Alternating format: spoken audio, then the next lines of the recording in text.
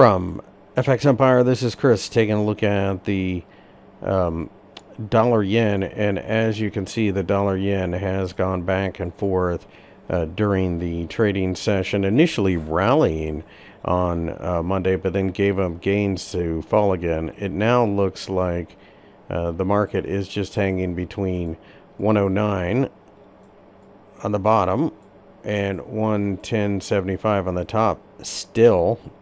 It's been that way forever. Japanese yen probably being favored in a risk-off environment. But both of these are risk-off currencies, so that might be why you're seeing so much noise. Once we break out of this range in one direction or another, then you can place a bigger trade. But between now and then, you're looking at range-bound, short-term, back and forth.